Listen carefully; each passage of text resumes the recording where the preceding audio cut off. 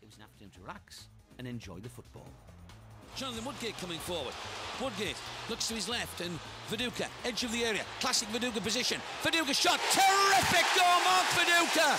Classic Viduka position. Classic Viduka finish. He goes to his knees in front of the East stand. The Borough fans out of their seats in delight. The top scorer's done it again.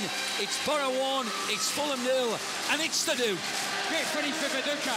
I mean, there's been a host of chances.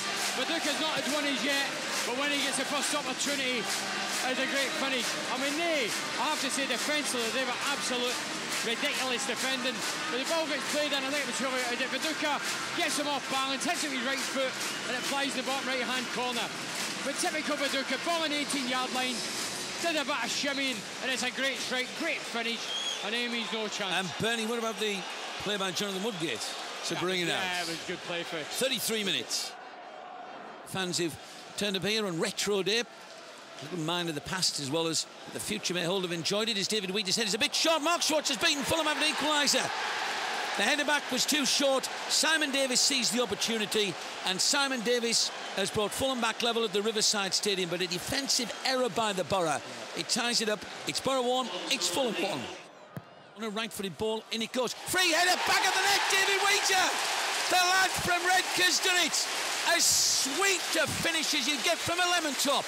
It's Borough 2, it's Fulham 1, and it's David Wheater who's put Borough back in the lead. The old champ used to be feed the chin and he will score. Well, he's just landed one on the chin of Fulham. I don't know one about the yellow top, but it's some ball again for Shuey Downey, and Wheater made amends.